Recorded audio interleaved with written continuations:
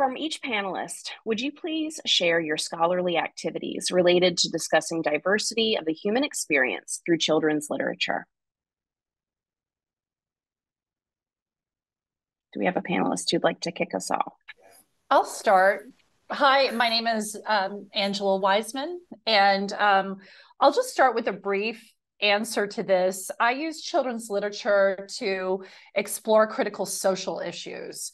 And there's two ways that I do this. First, I use content analysis to analyze children's literature related to important topics. Some of the topics I've addressed include like how death is represented in children's literature. And, it's an important topic because it affects everybody. And we need to look at how it's described, how it's written about, and how that is in alignment with what we know is psychologically best practices. Also looking at like how bullying is represented. And in the same way, when we're thinking about using children's books, we also want to make sure that they're accurate, that they're representing what what they're saying they're representing, and that they're describing important topics in ways that are good for children. Then I also really think about how to use these books with children and families in ways that reflects the diversity of human experience. So I think that one of the best ways to have conversations about important topics is to bring in children's literature, but also to show the diversity of different kinds of experiences, is to use that as a discussion point. And I'll just stop there. I may want to jump in later, but I thought I'd let some of the other panelists talk.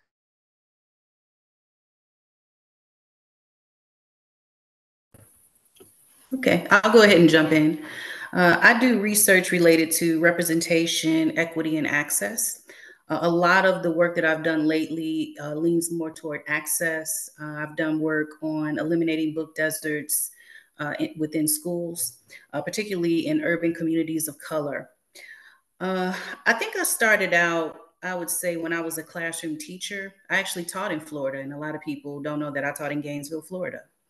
And one of the things that I did when I was there was I worked with teaching tolerance. They actually gave me a classroom grant to start working with my students on diversifying the curriculum within our classroom. We were having a lot of issues. I was very similar to a lot of the teachers who are here today, where we were having issues with students not getting along, related to racial issues, related to different SES. And so the grant allowed me to purchase books. We would discuss books together as a class, and the students were able to develop beautiful stories. I wish I had saved some of those stories to share today.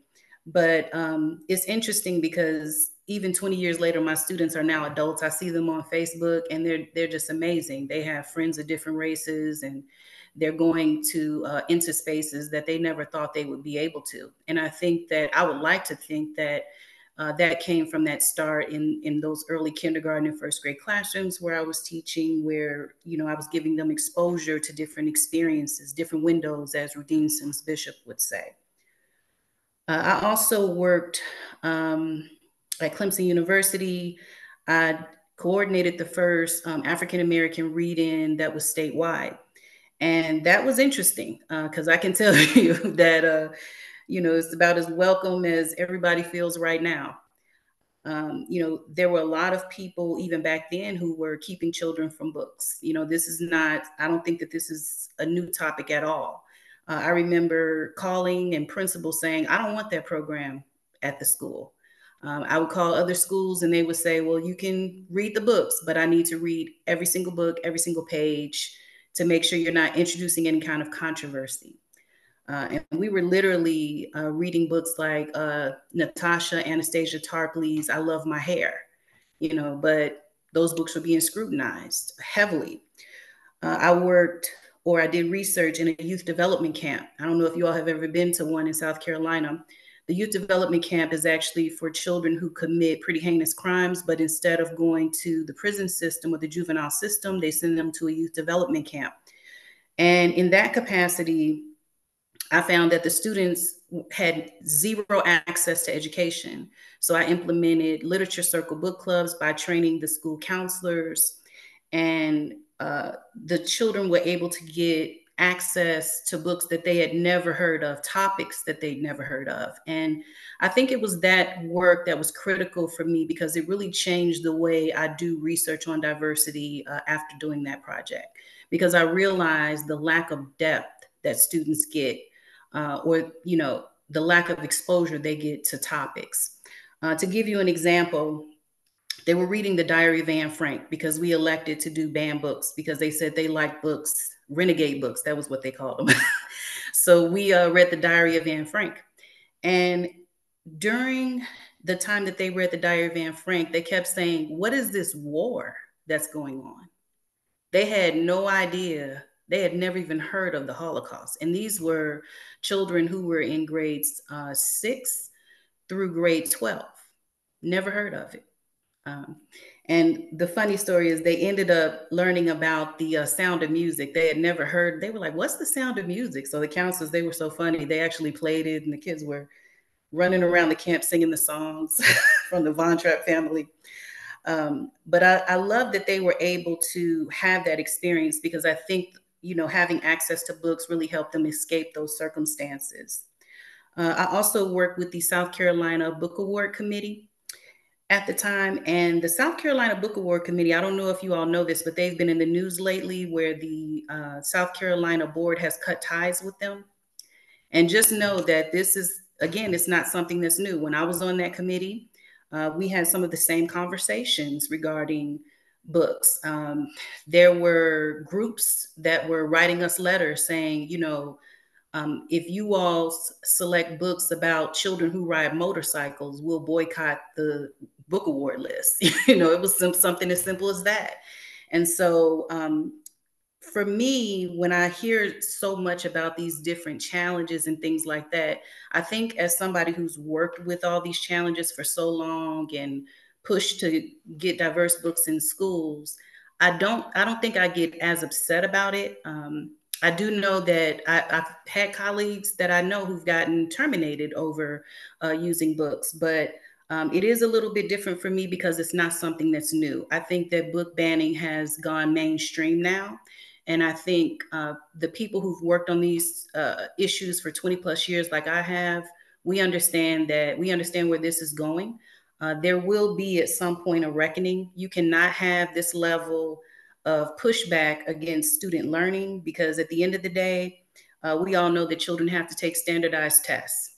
And I believe that the parents who are, just kind of standing by, watching how things are unfolding, I don't see them sitting down and allowing this to continue much longer. Again, I've seen book banning before. I worked in Florida. We had the same issue when they banned the Harry Potter series. So, and now they're reading Harry Potter all over Florida. So there will be a time where this does come to an end. We're just at the height of it now. And if I had to deliver a message to every teacher in the audience today, I would say, please do not give up hope. Please keep pushing because we will get through this. So I apologize if I took too long. I'll go ahead and leave the floor open for the next panelist. Yeah, thank you so much. I think this is a perfect segue into what I was going to share about my research and thinking about. It's interesting that we're at this climax, as you said, about book challenges, yet also increasing demands and pressures on standardized testing. And particularly what I've noticed both in my former classroom teaching experience and working with pre-service teachers and practicing teachers is a big pressure on teaching specific standards, feeling constrained by the standards, and feeling constrained by a scripted ELA curricula that they have to use. And what I'm really interested in with my research related to children's literature is the pedagogical opportunities of how we can teach. Particularly, my focus is in the primary grades, how we can teach those unconstrained language skills across discourse, comprehension, and writing through children's literature and through purposeful dialogue. And within those language spaces and those academic skills that we're building in the early grades, I think we as a field have to encourage our school boards and our districts to allow teachers to really build on the diverse funds of knowledge of their students in their classrooms, and that there's not just one way to comprehend a text, not just one way to talk about a text, and there's multiple funds of knowledge that each child has that they can draw upon to build a deeper understanding of the text and a deeper collective experience of the messages that you can really create and the new understandings you can develop in a read aloud with children's literature. And some of my recent research has really looked at uncovering and sustaining diverse cultural and local funds of knowledge with rural primary teachers, and particularly in North Carolina. And this was important to me as an Asian American and former teacher from North Carolina and from a rural community, and that particularly in mainstream media, we tend to homogenize rurality as predominantly or entirely white. And in rural North Carolina, we actually have schools that serve large populations of students of color, and many schools that are majority Black or African American, and as well as large Hispanic populations. And so I really, in this research that I did with rural primary teachers, I wanted to look at the ways that they used dialogic teaching as both a teaching approach that follows purposeful and cumulative and substantive dialogue to enhance deeper learning, but also a dialogic philosophy in that we can use a discourse of multiple types of cultural and local funds of knowledge to develop deeper understandings. And so in that, I looked at the ways that they supported students with their read alouds with children's literature to develop diverse kinds of text to self connections and connections that drew upon their cultural identities, ways that they could connect to the ways that they relate to themes in the story, like Abuela, they could connect to their memories with their grandmothers from Guatemala or the experiences that they have at home. And then as well as connecting to their intersections of their local funds of knowledge of their rural communities and how they can compare to texts like Last Stop on Market Street, where it's a very learning about an urban area and how that's different, but what ways are similar to the ways that they engage with families in their rural communities. And I think in addition to kind of supporting those funds of knowledge, both cultural and local, and thinking about how our diverse human experiences have multiple intersections of different, races and cultures and gender identities and places. Also, it was a really nice experience to look at the way the primary teachers engaged in learning about the funds of knowledge alongside their students in a really dialogic approach. And they would bring in community members from the community, particularly one teacher that I worked with. She was actually an international visiting teacher originally from Jamaica, and she brought in local historians from their community to teach about ways about the history of their rural area, where they would have a map and pictures like, here we used to have a movie theater, like here this is where the drugstore was. And then they have critical changes about ways that their community has changed and different things that have moved over time. And it was really fascinating because she talked about how much she was learning about her new home and in allowing her young children to learn about the history of their communities that their families have been in for such a long time.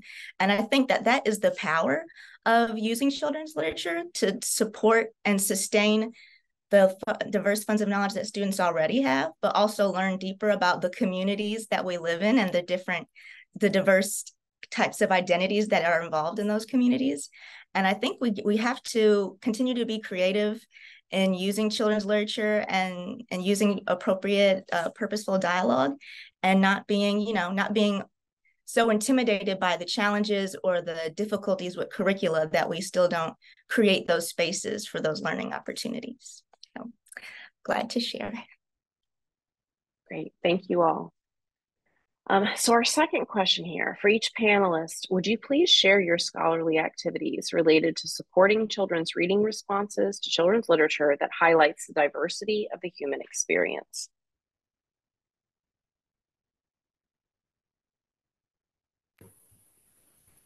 I don't mind going. Oh, you go ahead, Dr. Flowers. Well, thank you so much. So I just wanted to say, I recently, I stopped reviewing, but I was a reviewer for ALA book lists between 2018 and 2023. And so I spent a lot of time actually evaluating books, and my position, was part-time, but my position, or freelance, but my position actually focused more on looking directly at diverse books, specifically African-American books, or books that ALA would get these really interesting books and they weren't really sure who should review them. So I would end up with those books. And so my position allowed me to really not just write a general review for the books. I had to think about how children would interact with those books in the classroom, in libraries, whether librarians should add them to their collections. And so in that capacity, I think it gave me kind of a unique perspective. So from there, I segued to ILA. They actually asked me, which is the International Literacy Association, for some people in the audience that may or may not know. They asked me to work on the culturally relevant text collection.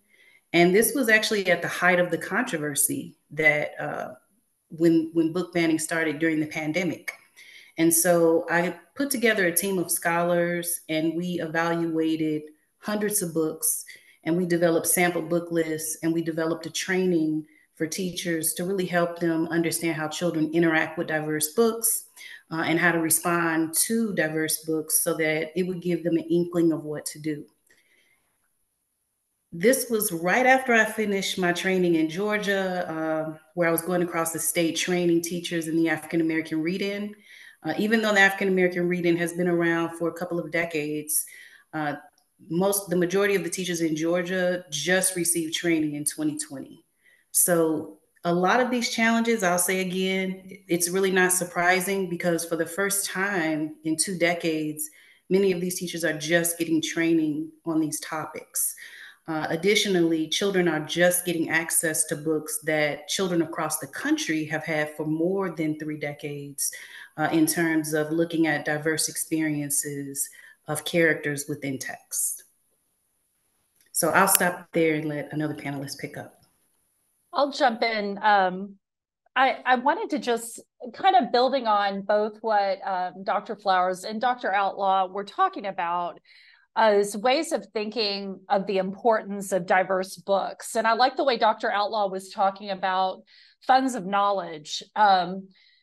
I lean on, I lean on Rudine Sims Bishop's framework of windows, mirrors, and sliding glass doors. Window is, I like to start with the mirror. The mirror is that you want to see yourself in literature. We want kids to see themselves.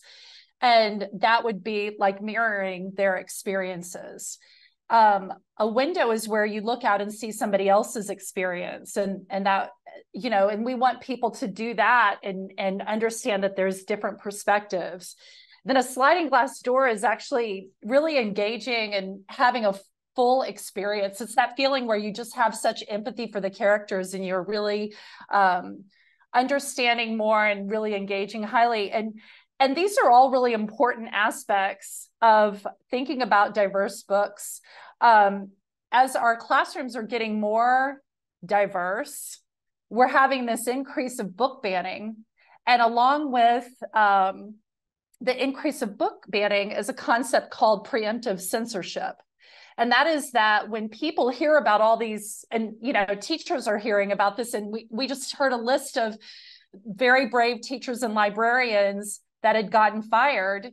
And so what happens with preemptive censorship is you censor before anybody does anything because you feel that fear and that pressure, which is when you hear all of those stories, that's understandable. But we also want to think about the representation and the populations in our classroom and how important it is for them to see themselves and experience others.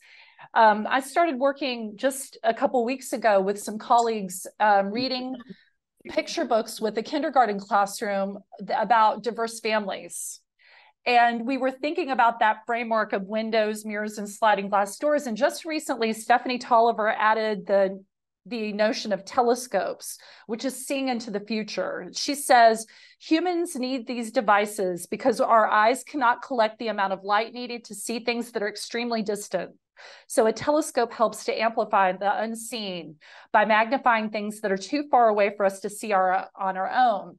And we were thinking for kindergartners, we want them to know that who they grow up to be is good. You know, that if they are different races, if they have different sexual or gender identities, that they are good, that we accept them. And so books can be a way for supporting that, because you can see and discuss and see that this is good. So as these books are being banned, and as there's the fear that causes the preemptive citizenship, I just want to say I'm very concerned, and I'm very thankful for this panel to further this discussion, because it's really important. It's really important for kids to see themselves and to know, even telescopically, that that there's acceptance for them and that they can be who they are.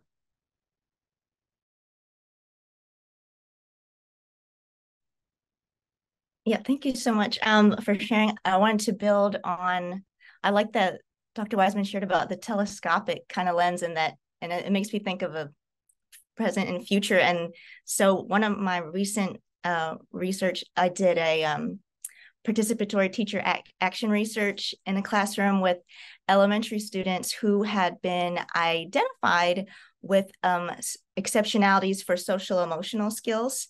And in that action research study, I looked at how read alouds with children's literature could provide opportunities for students to not only respond with, their identities as their current social selves, but also how they might like to envision their future social self, and then later opportunities for them to think about opportunities where they could transform their social worlds at school and rethink their future identities.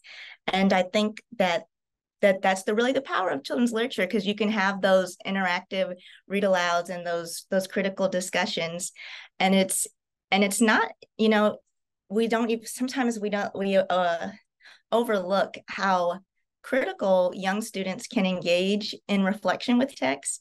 And I mean, I had students that are typically labeled from a deficit perspective, where they have a label of being emotionally disturbed or developmentally delayed. But when we're doing our read alouds, they were not positioned from places of deficit, but places where they had opportunities to critically self-reflect on their own social actions and how they wanted to view themselves socially with their classmates, with their friends, and with their families. And I think that those are the kinds of reading response opportunities we can have that reflect diversity of the human experience. Great, thank you all. And I'm going to tie into this one also with a little bit of shameless promotion. I also host a podcast known as Classroom Caffeine, and Stephanie Tolliver is a past guest. So I will make sure that a link to that episode makes it onto our resources page as well. It was before her telescope metaphor, but she's got some wonderful information about speculative fiction, and particularly some Black girl magic in there. So if you are interested in her work, I would highly recommend checking out that conversation with Stephanie Tolliver. So thank you all again for your responses to those three questions. I think at this point, I turn it over to Janet, Dr. Outlaw.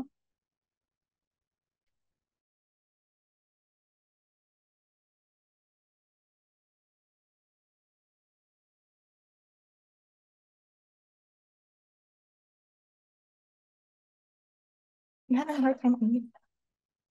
They're trying to unmute. We can hear you now. Oh, you can hear me now. Okay. Now I've gone wild with the presentation. Here we go. So I was like, it wouldn't let me unmute. Oh no. Okay. So we thought about some of the ways that we think about discussing diversity of the human experience, supporting children's reading responses to diversity in children's literature. For each panelist, could you please offer tangible ways for educators to provide opportunities for children to share or write their own diverse stories, and in ways that can counter systemic erasure in the context of challenge books.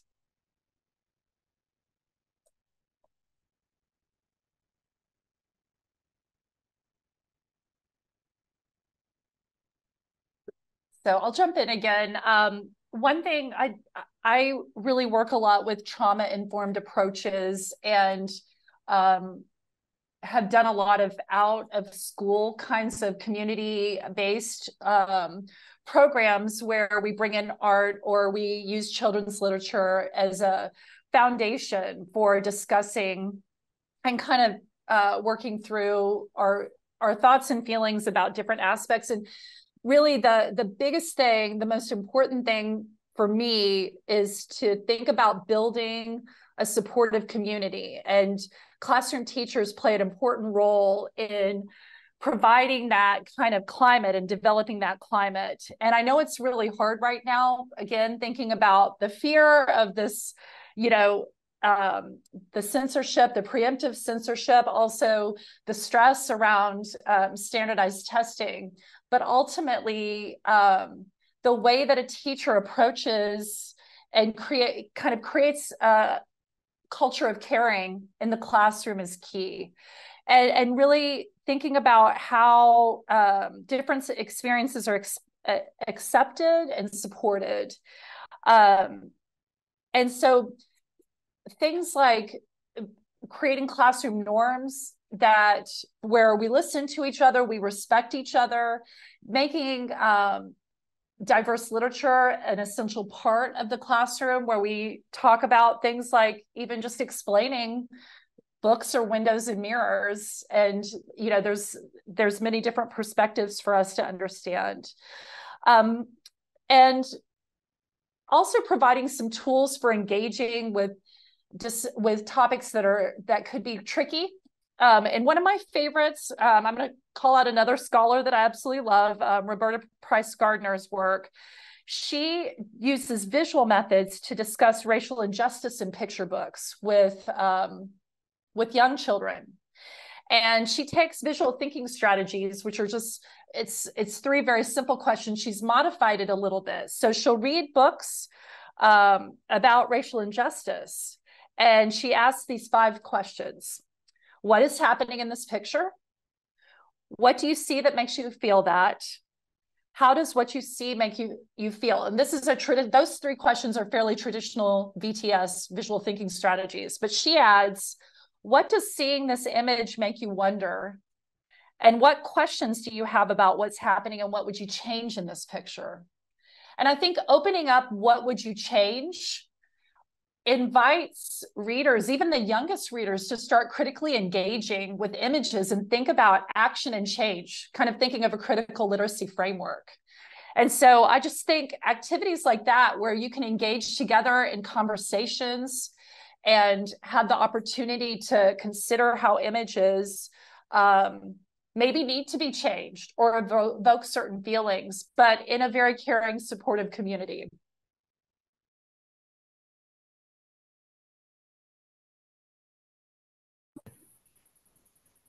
Okay, so I'll jump in and talk about some of the ideas that I had. So one of the things that I've noticed is that a lot of schools online have been supporting little free libraries. And so what the schools have had to do, or what the principals of the schools have had to do, is actually put a disclaimer on the little free library saying, this is not affiliated with the school, but the teachers are literally filling the little free libraries with banned books and books that have been challenged. And the children and parents are circulating the books around the community, because I think that their thinking surrounding that issue is they just want to get books in the hands of children, the books that they really want to read. The other thing is I visited a school in Iowa probably about 5 years ago, and the librarian actually had the children write their own stories down, and the children were able to go through the writing process. I think they were using the writing workshop framework out of New York. the children ended up publishing their stories in the library. And so they were able to go back and check out books that they had written from kindergarten all the way through 5th grade. And their peers were able to check them out as well. They even had a little barcode on the back. So it was actually like a real library book, which I thought was adorable. There's also partnering with nonprofits that are doing book giveaways, because typically unless there is a law stating that someone cannot bring books into a school and pass them out, typically this is a good way to help increase children's library collections. And also, I just finished working with, I'm one of the co-coordinators of the NCTE Early Career Educator of Color program. And we just had a scholar who was faced with issues related to book banning in her district about 2 years ago. And since that time, she actually was able to negotiate. It was a very conservative district. She was able to negotiate with the parents to have the kids discuss the books that they were concerned about. So they actually started their own podcast within her classroom, and they podcasted books that the parents were getting ready to challenge, but they hadn't even read the books. And so the children went and read the books. They did the podcast. They even had town hall meetings as a classroom. And so it was a good way for children to understand the political process, as well as discussing books that they wouldn't have access to during these tumultuous times, and getting the chance to really read and comprehend those texts. So that's all I have for now. So I'll share a few things that sort of tie into what both Dr. Wiseman and Dr. Flowers said. So I noticed too that when there was such a sharp uptick of challenged books, that little free libraries in my area suddenly became stocked with those very same books. And particularly knowing the people in my community who had these little free libraries, it was very intentional. In fact, there's one man a few streets over. He had multiple copies of the books that were challenged in our community in his little free library. And just for anyone who's on the call this evening who may not be very aware of little free libraries, if you Google them, go to their website, there's actually a map where you can search by zip code for little free libraries in your area. So there's a little tip. Along those same lines, I think that one thing that makes me smile about all these book challenges is that it actually does increase the sales of these books.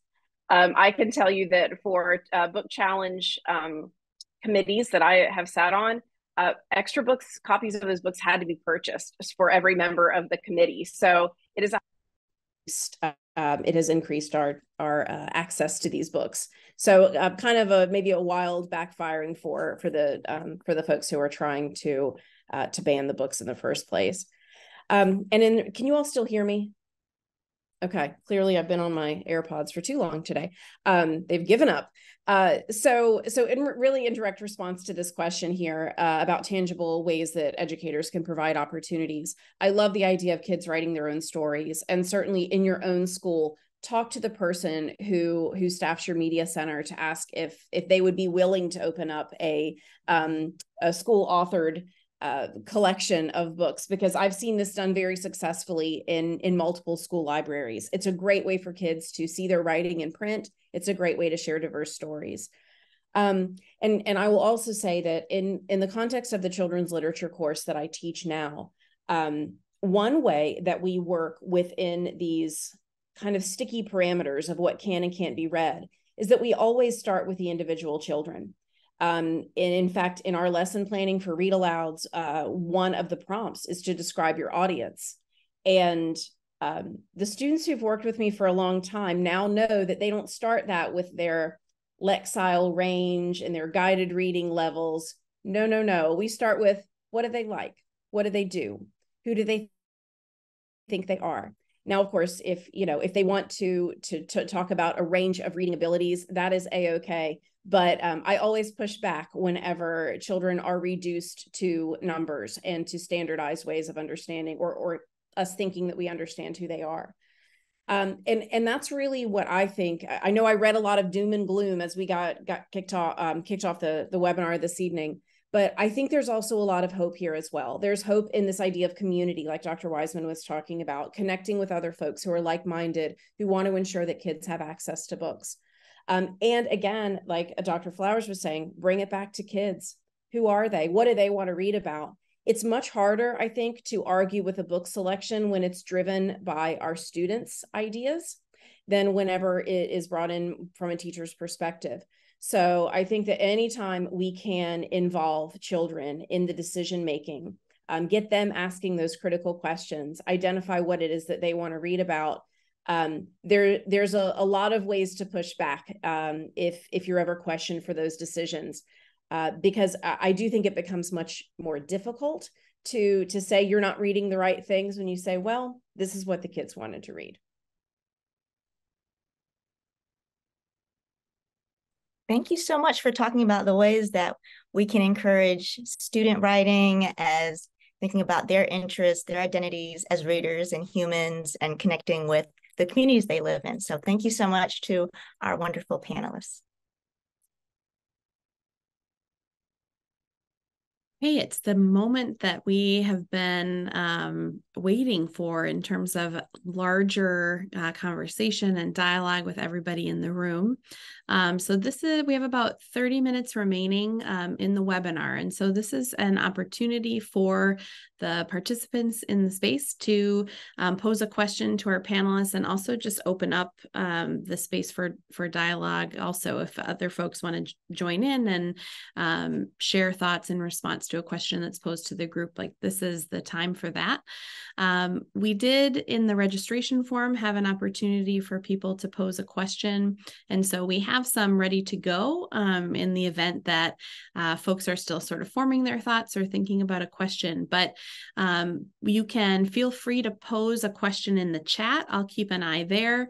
It's also encouraged, welcomed, if you want to come off mute and then pose a question to the panel that way also. But we have a good amount of time here where we can open up for conversation. So while we're giving folks a minute to sort of gather their thoughts and form a question, why don't we start with just the first question here for the panel, and then following that, we'll see if there's folks that want to come off mute or if any questions will be put in the chat. But to panelists or to other folks, what ways have you seen teachers and librarians continue to explore diversity in literature amid censorship that targets historically marginalized communities? So how are you seeing teachers and librarians kind of continuing to advance efforts to highlight and elevate and celebrate diversity, sort of no matter what is going on in the sociopolitical context that we live in?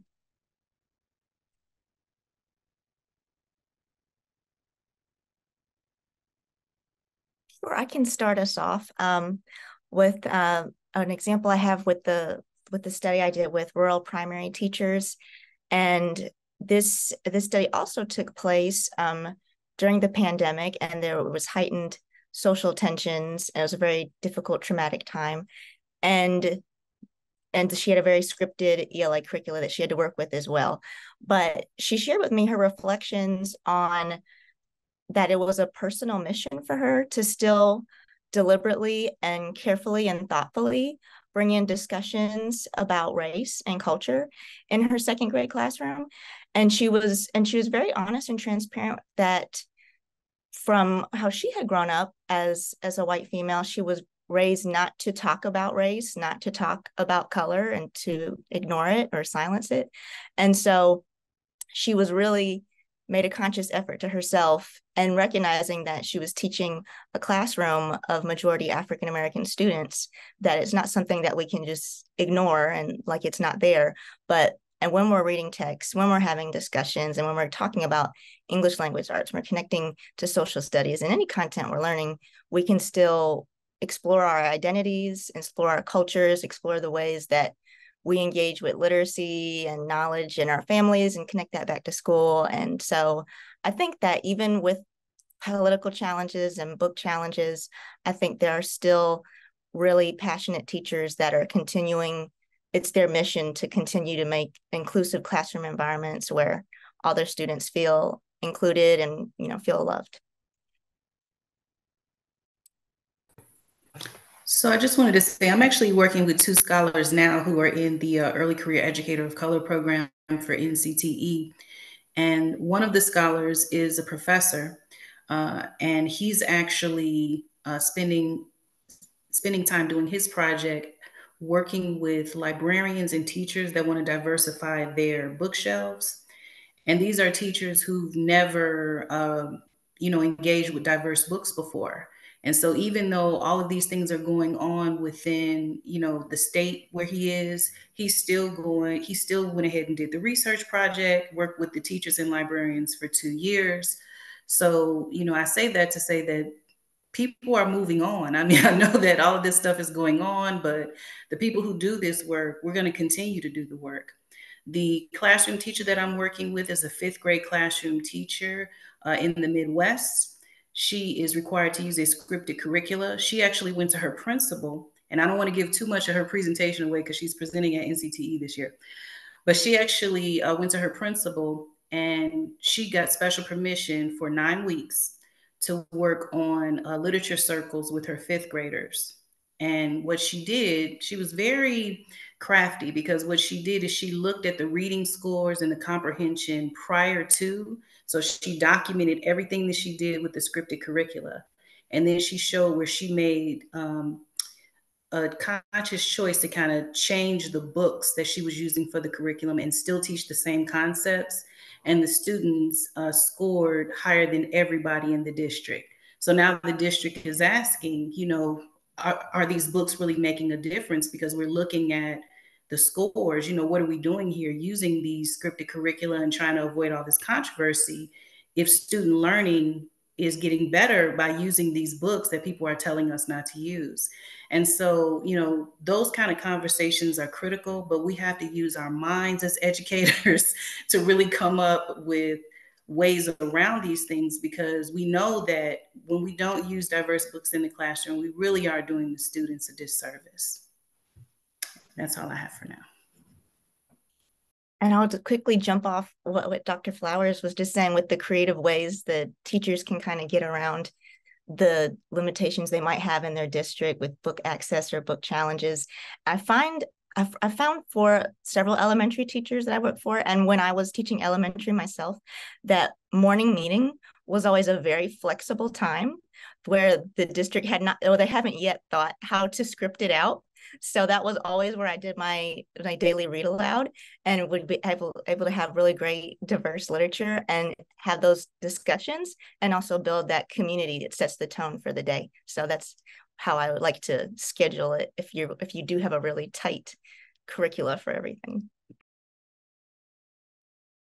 I wanted to connect to something that Dr. Flowers said as well, because I typically work with pre-service teachers, and I do believe there are some on the webinar this evening.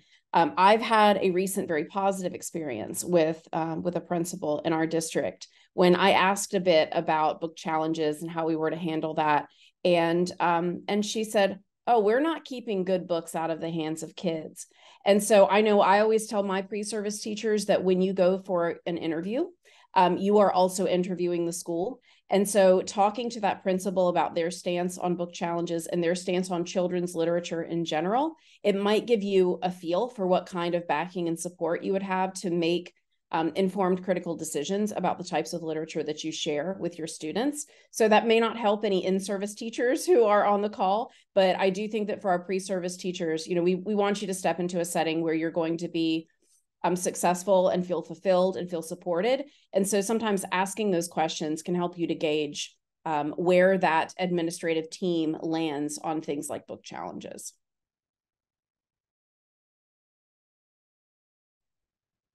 Thanks, everybody. Dr. Flowers, your point about connecting these books to student achievement, I think, is so important. It makes me think about when I was a high school English teacher facing a book challenge around The Color Purple. We did that exact thing to keep the book in our curriculum. We connected that book to every other initiative the district had. We said it was about college readiness. We said it was about 21st century skills. We said it was about, communicating with multiple perspectives. Like every single initiative that the school district claim to value, we said this book does all of that. And so I think that's a great point around saying these texts are the vehicle to what we care about most, which is student achievement. So I just wanted to underscore that. I think that's excellent. We have a couple great questions in the chat. I want to start with a question that Dr. Wiseman, you've put a resource there, so I want to highlight that. But there's a great question, I think, about parents and how we can support, encourage, empower parents to sort of pick up the flag and push back and support these books in our schools and speak up at school board meetings where they're being challenged and discussed. So anything that you have related to supporting parents in the work of supporting the freedom to read? I dropped a resource in there. They actually help you think about how from a parent standpoint, going to school board meetings, ways that scripts that you can use, how to organize and coordinate other people to go with you. And I think there's power in numbers. And, just like they shared at the beginning, there's like 11 people that are responsible for most of these book bans. And so what we need to do is also mobilize and take action. And so it's great to know that parents might have interests in doing that. And many of us educators are also parents too. And so we have an interest from both sides to do that. So other people are putting links here too. So Florida Freedom to Read Project. There's other stuff, and maybe state by state. So we can share more suggestions as time goes.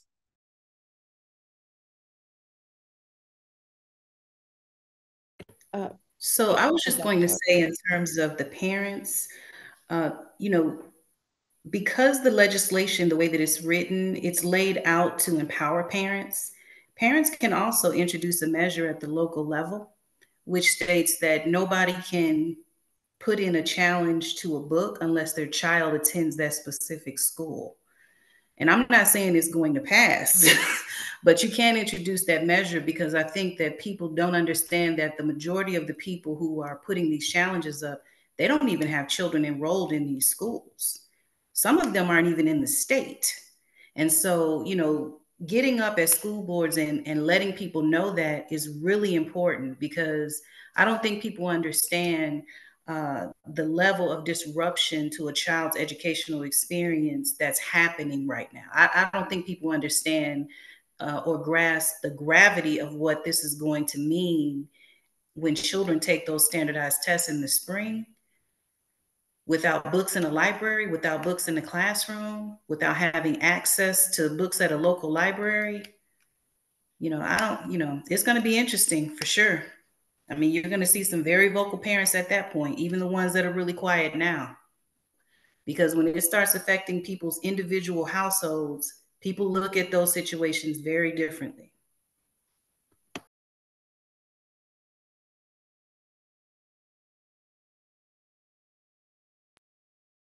Along the lines of organizing or helping parents to identify where they may get involved, one thing that came to my mind is even yourself connecting with some of your local civil rights organizations. I'm involved in my local chapter of the NAACP, and I know that we are very vocal about these kinds of things. We meet regularly with the superintendent, and so just connecting with organizations like that in your own community, you can learn what is being done in an organized way to push back against these 11 people across the nation who are the source of most of these bans. Because I think that there is power in finding a different collective voice, one that says, no, we're not actually about this, because I think often it is sold as though there's a majority of people who object to books, to many books, when it's just simply not true. And so I think if we help to shine a light on the rest of that story, then that can also be a really powerful way to push back.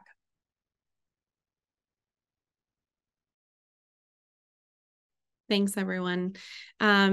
Dr. Flowers, there's a question in the chat that I know you've responded to there, but I think it might be good just for everyone to hear a little bit more about the literature circles that you are engaging in with students and how those were used to help students explore critical issues. Do you mind talking just a little bit more about that and how you responded in the face of some resistance there?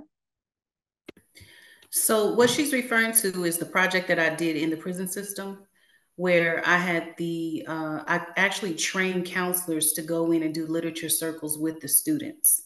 And so what we did prior to initiating the project is we picked out all the books, but before we even did that, we met with the students. We did a genre interest inventory to figure out what type of books the children like to read.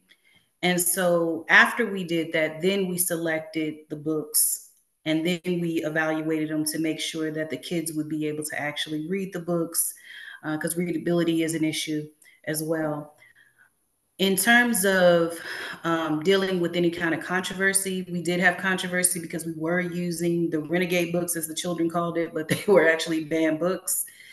So what we did, we actually did an activity with the students called Never Judge a Book by Its Cover. And so we covered the books and we wrote on the front of the books why the books had been banned. And so the students, we turned it into a class activity and the students could select a book based on why it had been banned. And so everybody ended up with a book that they really, really wanted to read. And so we went from there. I think the controversy kind of died down when they saw that it was more about student choice rather than us going in and saying, hey, this is a controversial book, we're going to read it. And it's interesting how when you frame it around students, it's less resistance, as opposed to it being a teacher choice, which, we want students to have agency anyway. But that was how we kind of navigated a lot of the issues. There were things that did come up. And I think that if you interact with children and read books, you know that that's never the end. I always urge people to be really honest about, what's going on with children as they're reading the books. There were children who we were reading Jacqueline Woodson's book about the little girls that ran away from home. I always forget the name of it. Lena, we were reading Lena. And one of the little girls, she had been sexually abused as a child. And so when she read that portion of the book where they were describing how some adults are interested in children, it wasn't even graphic, but she ended up having an emotional breakdown. And so we did, because, we knew we were reading controversial books, we knew something would come up and we knew the situation we were in. We actually had guidance counselors sit in on the sessions and they were able to discuss the books with the students. So I think we know that we're reading books that are tough for children, but I also think there has to be some intellectual honesty with that. When we know that certain children think of books as triggers or topics as triggers, we have to have those important conversations. I don't think we should be dancing around that at all. I think if we're going to tell teachers, hey, use these books, we need to come up with different approaches for them to integrate these books within the classroom. And so the counselor talked to the little girl about everything that was going on with her. We kind of gave her a journal so that she could read and talk about it. And within a couple of weeks, she was fine. But, it did bring up some issues for her and it unearthed some things that she really had to deal with. And I think if you're somebody who does social emotional learning, you're working with the non-traditional population as I'm describing it, you know that there are other issues that come up as well, from bullying to all kinds of things. And so it is important to have those type of discussions with students because we have to educate students to live in the world. We can't sit there and protect them from every single thing because that's just really not realistic. All right. Are there any other questions about that in the chat? I noticed some new questions popped up. Some comments. It looks like the USF Library is doing a similar project by covering banned books with the reason that they're being banned. So that's a great connection. as you were talking, Dr. Flowers, I was wondering if Dr. Wiseman wanted to add on to that with some of your trauma-informed approaches and framework with students and techs. I was trying to draw a thread there. If you want to talk a little bit about that. Yeah, I was thinking similarly. One of the things that we have to do is prepare teachers to be able to handle difficult conversations. And a lot of times, many teachers do not feel comfortable when difficult topics come up. And this, those can come up even if you're reading any book. But just thinking about that and thinking about what do we do when people do feel uncomfortable. And again, a lot of this has to do with creating a community, but also there's the notion of witnessing other people's stories and really providing feedback that normalizes, that supports them, that accepts them, as opposed to not. And so when somebody's shared something difficult, that's their testimony. And as a witness, you want to just share that you are supportive of them and that you've accepted them. And so I think that goes back to one of my, again, going from a trauma-informed standpoint, to actually ban topics like this further traumatizes people that are being represented by the topics that are being banned, which is definitely a concern. I also think there's a real important aspect of collaborating with social workers and mental health professionals. So I use children's literature in a family literacy program for families, particularly parents who are in residential treatment for substance use disorder, and they've also been incarcerated. So we use those books and we say, let's talk about these books, and also you can use these books to read with your kids. And a lot of times what comes out are very emotional feelings and experiences. And as an educator, I can facilitate those discussions, but I lean on collaboration with social workers and psychologists too. So I think it's important that we all work together in dealing with these issues and really thinking about what's difficult and when difficult stories emerge. So so that's my connection. Yeah, thank you for that. I didn't mean to unmute preemptively Dr. Persohn or Dr. Outlaw if you wanted to layer on there. But I was thinking, and someone put it in the chat too, there's interesting language in recent Florida legislation about preventing discomfort among students or, any kind of emotional response in students. And that's, I think, some really interesting thinking, right? Like that sometimes discomfort is an appropriate response to learning something about our history. It's not always bad. And the push to sort of protect students from any kind of emotional response is not really preparing them for the world. It's not really preparing them for appropriate emotional health or issues. So yeah, I appreciate the meme there. We're coming down to the final few minutes here. So I think what I'll do is just sort of open it up to the panel for sort of a final word. If there's anything that you didn't get to say that you really would like to, or sort of a closing thought that you want to leave our participants with, we have just like a minute or two for each person to share that. And then I know that Dr. Persohn and Dr. Outlaw want to share information about additional resources and the master's program here at USF. But let's just do sort of a final word or final thought. Dr. Persohn, can I start with you? And we'll go to Dr. Outlaw, Dr. Wiseman, Dr. Flowers, and then we'll go back to you, Dr. Persohn. Sure. Yeah, so I think the kind of the final word I'd like to leave folks with is to find your people, find your network, because I think that this work feels overwhelming when you're doing it by yourself. But I think whenever you have a community, when you can bounce ideas off of folks, even if your community is not local, if you find a nationwide community, we've learned lots of ways to connect with folks over these last few years. So find your people so you have some space to talk and to think and to continue doing the good work. My final thought would be inspired from Dr. Goldie Muhammad's research in culturally and historically responsive literacy instruction, and really thinking about teaching through joy. And I think even with unstable context that we teach in and challenges with book access, I think find joy in working with your students and find the passions and joys that they have in their lives, and select your books and your text discussions that kind of capitalize on those, and then just connect it to the standard that way. So I don't start standard first or with the challenge first. Start with the joy first, student passion, student interests, then connect it to the text that you can use and the text that you share with students, and then connect it back to the standards, because you can always address the standards through what you're reading and discussing with your students.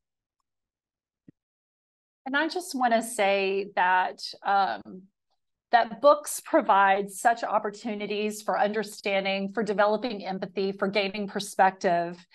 And I believe that literature has the potential to create a more just world, that when we are showing diverse representation, we're allowing students and children to realize the potential of who they are and what they can be. And so I want to just leave people with that idea of telescoping in their future and providing and opening opportunities for letting them be who they are.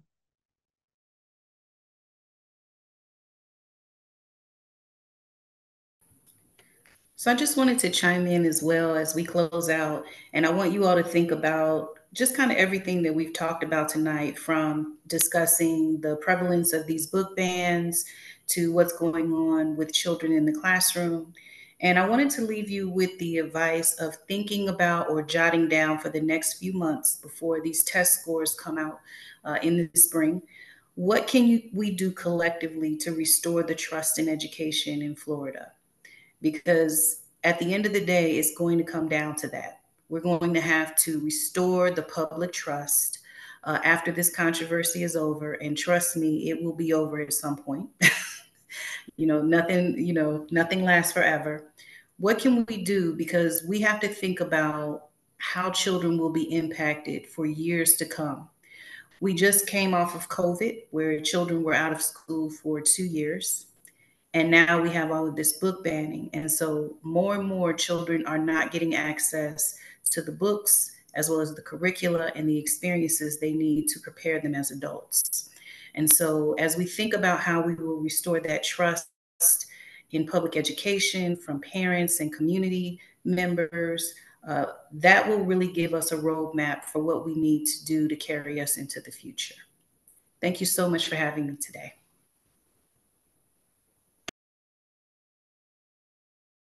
Thank you all. I'm going to turn it back to Dr. Persohn to talk about the resources, master's degree opportunity, and then the certificate link.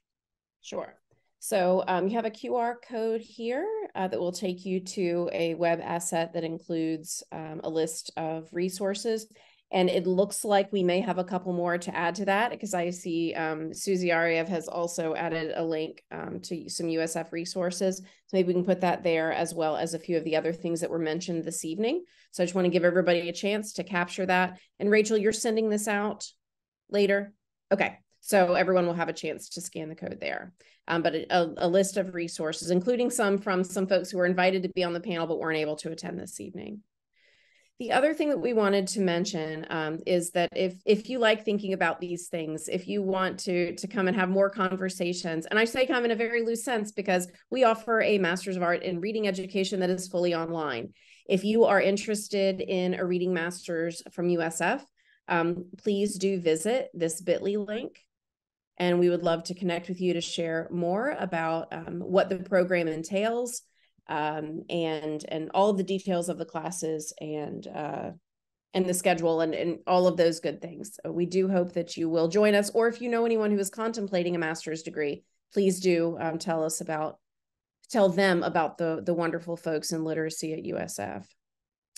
And one last slide, if you are in a position where it does you some good to receive PD hours for participating in things like that, please do scan this QR code or grab the tiny URL link in order to enter your information and receive documentation of your time spent with us this evening. Rachel, do you want to close us out? Yeah, I just want to thank our panelists, our moderators, and all the participants for being here tonight. I know that everybody's plates are over full and everybody worked a long day and then spent an hour and a half with us tonight talking about this important topic. So thanks to all of you for being here. I always say it's a hard time to be in education. So if nobody has yet today thanked you for all you do for students and families that you serve at all levels, thank you so much for being an educator. We need you now more than ever. So we'll leave the QR code up for folks who need a certificate. But thank you everybody for being here and for your time, especially our panelists. We can give them a virtual round of applause and thank yous in the chat. Thanks everybody.